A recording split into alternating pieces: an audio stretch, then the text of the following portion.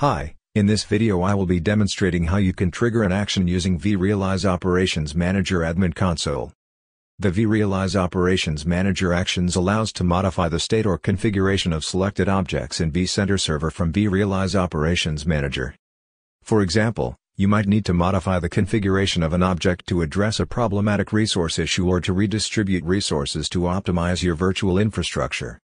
You can run them as part of your troubleshooting procedures or add them as a resolution recommendation for alerts. Let's log into vRealize Operations Manager.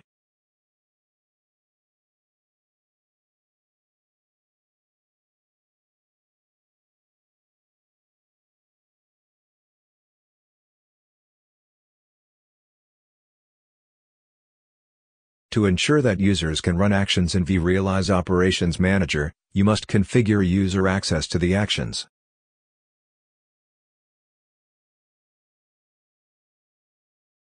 Please check the link available in the description of this video to get the complete list of supported actions.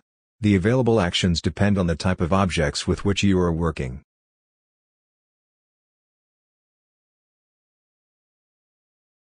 If you select a cluster, the list of action will be different than when you have selected a host or a virtual machine. Let's try to power on a virtual machine using vRealize Operations Manager Actions. Select the cluster virtual machine where VM is hosted, click on Actions and choose Power on the virtual machine. Select the virtual machine you want to power on from the list of virtual machines and click on Begin Action.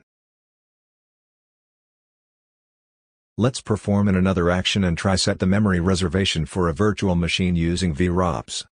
Click on Set Memory Reservation for VM from the Actions list.